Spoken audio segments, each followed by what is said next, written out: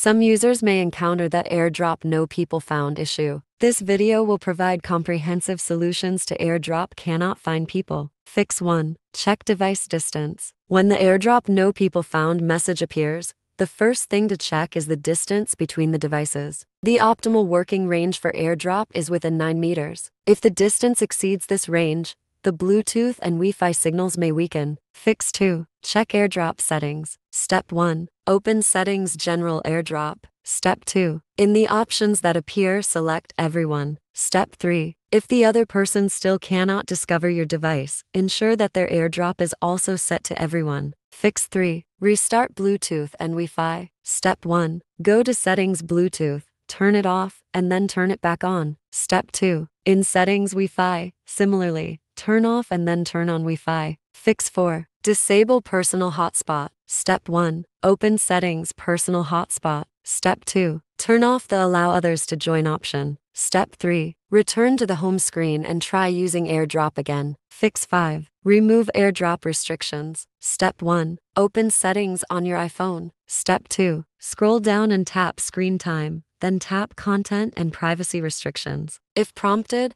enter your iPhone passcode. Step 3. Tap Allowed Apps. Step 4. Find AirDrop and make sure the toggle next to it is green. If it's off, AirDrop is restricted. Turn it on to allow AirDrop. Fix 6. Update iOS. Step 1. Connect your iPhone to Wi-Fi. Step 2. Open Settings, then tap General. Step 3. Tap Software Update and wait for the device to check for the latest iOS version. Step 4. Once the update appears, tap Download and install. Fix 7. Force Restart iPhone. Force restarting the device is one of the effective methods to fix system malfunctions. If you encounter the AirDrop not finding anyone issue, you can try this method. iPhone 8 and newer models, quickly press the volume up and volume down buttons, then hold the side button until the Apple logo appears. iPhone 7 series, press and hold the volume down button and the power button until the device restarts. iPhone 6 and earlier models, press and hold the power button and the home button until the device restarts. Fix 8. Contact Apple support. If you've tried all the above methods and still see AirDrop No People Found, it may indicate a hardware or system issue. In this case,